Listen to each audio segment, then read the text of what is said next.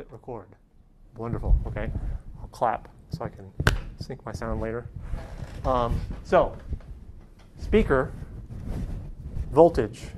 When I connect it, it pushes the speaker cone out. When I let go, it goes back to its position of rest. Can you guys see the movement on the screen up there? Okay. If I reverse the process, just reverse the connections, I can actually make it go in. See how it's going down now? Okay.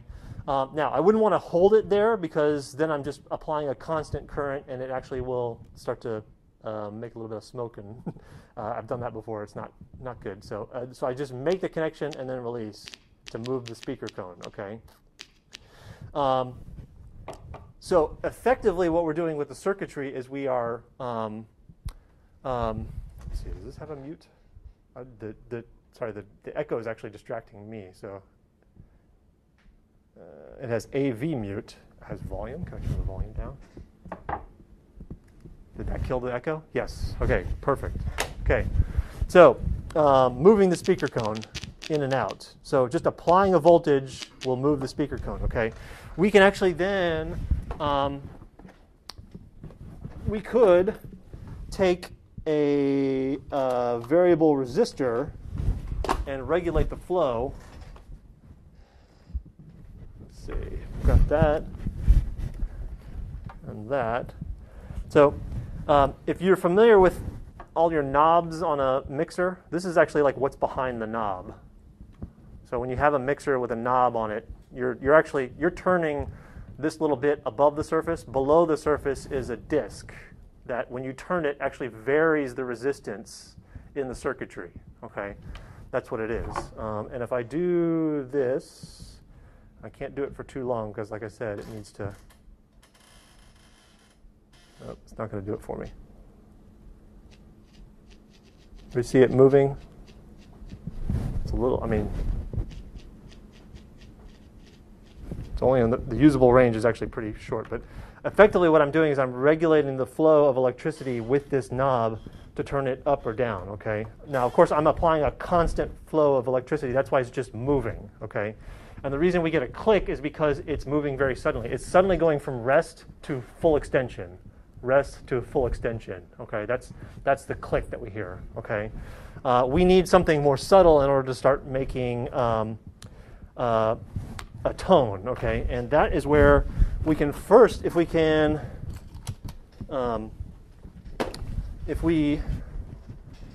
make and break the connection, which pop tops are fun with that for that. Okay, so I've just got some soda can pop tops here.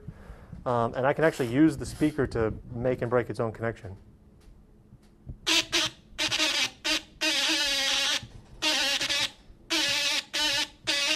So I'm starting to get a tone, yes? Okay. Do you guys not see? Let's see, should I move it? Because I'm at the bottom of the screen, you can't see it back there, Ruben? That better up there? I'm going to run out of table, though, if I go too much farther, okay? Basically, all I'm doing with this is the speaker is jutting out, moving my hand up, making a connection, and then kicking it back, basically. So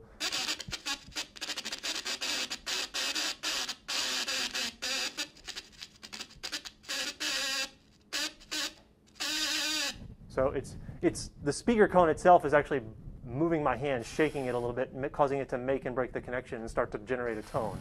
But it's the making and breaking the connection being there and then not being there that actually starts to generate the tone, okay? So instead of it just being a single click, okay? Let's see, so then the next step up would be to actually use some circuitry to create a oscillator, okay, which is what I have here, okay? So I've got 3 electrical components here that are allowing me to, let's see, did I do this right? Actually, what am I doing? I'm trying to remember why that one's there. Anyway, okay, we'll figure it out here in a minute. Oh, that's right. This is my speaker. Okay, sorry. So I've got 3 components here. I've got a chip, I've got a resistor, and then I've got a capacitor. Did I do that right? I can't see the screen in the back, so if my finger's in the way, tell me, okay? Chip, then I've got a resistor right here, and then I've got a capacitor right here. And with those three things, this chip has a circuit in it that makes and breaks the connection. It will just make and break, make and break, make and break. But you need to regulate the flow of voltage in order to get that behavior, and that's where the capacitor comes in. The capacitor sucks up voltage and then releases that voltage, sucks up voltage, releases that voltage. The resistor, as the name implies, is actually resisting the flow of electricity, okay? So the higher the resistor rating is, the less electricity is going to flow. The lower the resistor rating, the more electricity is going to flow. And that's where we can control the voltage to get different pitches, okay? So I've got, instead of, for this circuit to work, I do need power on the circuitry. So that's where I'm going to connect my 9 volts, okay? And then I have to actually connect this speaker, and I need a powered speaker. That's what this thing is, okay? This is a much cheaper speaker than that one back there, okay? Yes, this little speaker, okay, my little Radio Shack special order here. I can turn it on and turn it up. I probably don't want to turn it up all the way, though. Let me turn it down. There we go. It connects to these 2 leads in my circuit here and here. Okay, so now the sound's going to be coming out of here.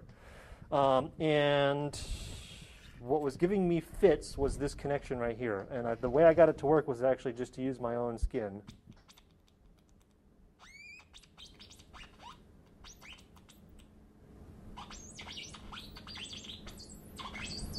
I can turn it up a little bit.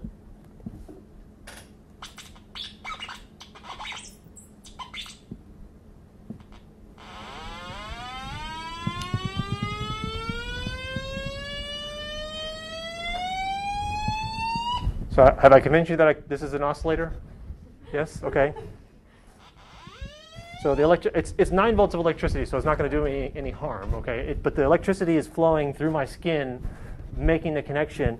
And as the resistance goes down, it's actually raising the pitch of the oscillator.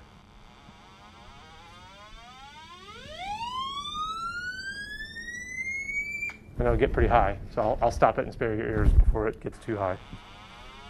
Okay. This all told, so if I leave this is like I don't know, when I bought it, it was probably a $10 speaker. This all told is not more than like $6 worth of parts right here, okay? So very cheaply, you can design and make your own fun little oscillators and circuitry, okay? And if you're interested in doing that, I don't have any readings assigned from this book, but this book called Handmade Electronic Music is a good resource for getting into circuit bending, getting into making your own circuits. I have the first edition. I think they're on like the 3rd edition now. But if you're interested in getting into this, okay. So the 3 things I just showed you, the moving the speaker, causing it to buzz, and building this circuit, all come out of this book. And I've got it in my notes, like which chapter it is, okay, in that book. Any questions about this?